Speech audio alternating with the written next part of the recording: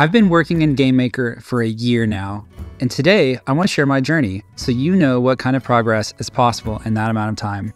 If you're new to GameMaker or curious about getting into game development, this video is for you. My name is Hunter, and I'm the programmer here at Whalestag. Let's dive in. First, some context. I work a full-time job completely unrelated to game development. I'm married and I have a toddler. My life is busy, so everything I've done with GameMaker has been in my spare time. When my friends and I decided to make a game, we chose GameMaker as our engine. I started with Sarah Spalding's action RPG tutorial. With over 50 videos, it gave me a structured, goal-oriented entry point. Each lesson showed immediate results and helped build confidence through practical progress.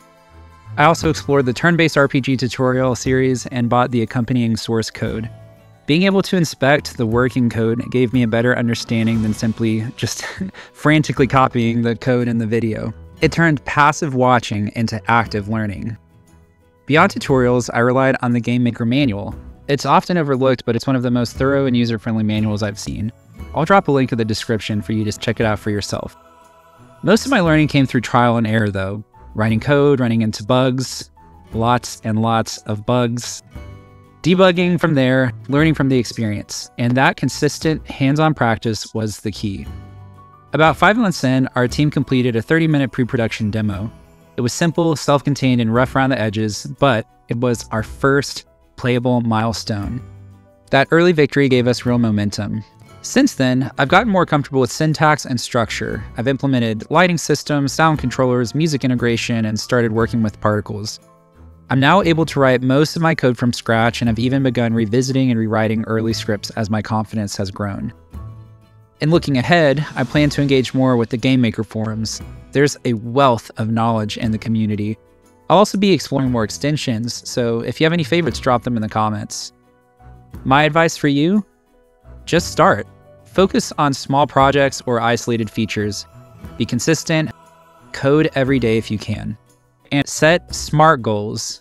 SMART is an acronym that stands for specific, measurable, achievable, relevant, and time-bound. That action RPG series was a SMART goal for me. Every video offered clear, manageable progress, and completing the series gave me a real sense of achievement. Our team also sets clear deadlines for ourselves. By this date, we want this done. And when we hit those targets, it's always energizing.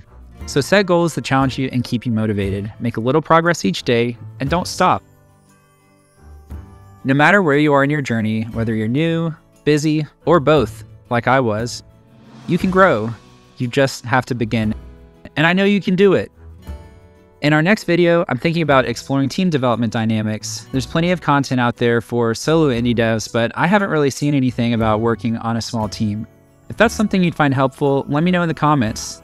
Thanks for watching, everyone, and happy coding.